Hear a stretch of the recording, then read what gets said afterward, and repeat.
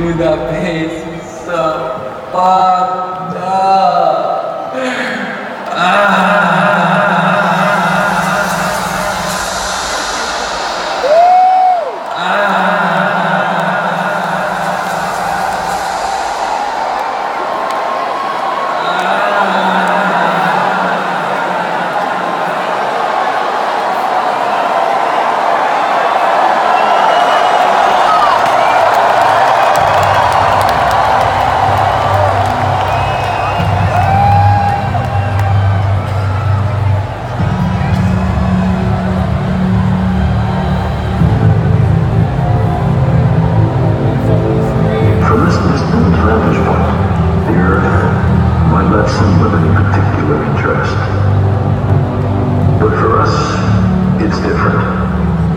Consider again that dot. That's here. That's home. That's us. On it, everyone you love, everyone you know, everyone you ever heard of, every human being who ever was, lived out their lives. The aggregate of our joy and suffering. Thousands of confident religions, ideologies, and economic doctrines.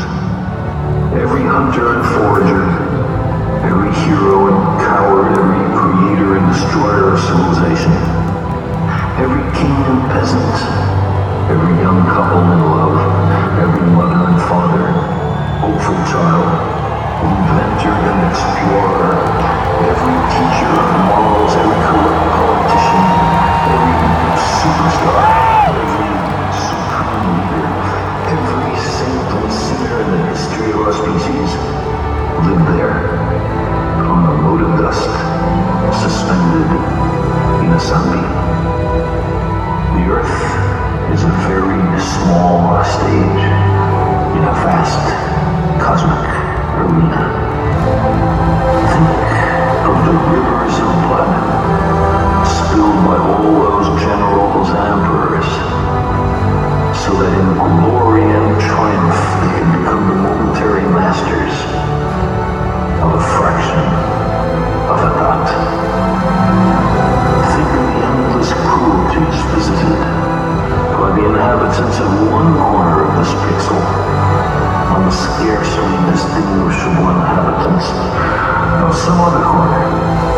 How frequent their misunderstandings, how eager they are to kill one another, how fervent their hatreds. Our posturings, our imagined self-importance, the delusion that we have some privileged position in the universe, are challenged by this point of pale light. Our planet is a lonely speck in the great enveloping cosmic dark. In our obscurity, in all this vastness, there is no hint that help will come from elsewhere to save us from ourselves. The Earth is the only world known so far to harbor life. There is nowhere else, at least in the near future, to which our species could migrate. Like it or not, for the moment, the Earth is where we make our stand. There is perhaps no better demonstration of the folly of human conceits than this distant image of our tiny world.